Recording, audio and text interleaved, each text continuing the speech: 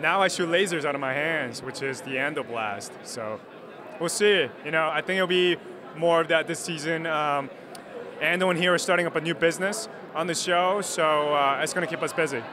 I was already kind of happy with the character because she's very kind of, you know, happy-go-lucky kind of thing. So it was just an icing on the cake, and it was cool because it became a little bit more each time you saw it. You know, first it was like this, you know, kind of like lightning sparkle thing, and then it started like charging other things, and then now I'm shooting lasers, and so I'm hoping that I got to use it, you know, easier and better and faster, and so we'll see. I think this season it should be a fun one. I know, and they're sharing a body, which is weird, right? So yeah, I'm gonna see if I could get in there and make it a threesome. You know what I mean? Siler, Nathan, Ando, Side Nando. No, it's, this season I think I'm hoping Ando joins the circus. You know, maybe like Ando the lion tamer, or we'll see. It'll be fun. He's got a terminal illness, so now he's got a bucket list because he wants to do all this stuff before he dies.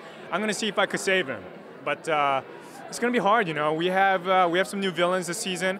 And some interesting plus and twist. So I'm excited about this new Carnival storyline that's coming up, and I think it's going to sort of mess with whatever's happening right now. That's the sort of the climax of the season. Can I save him?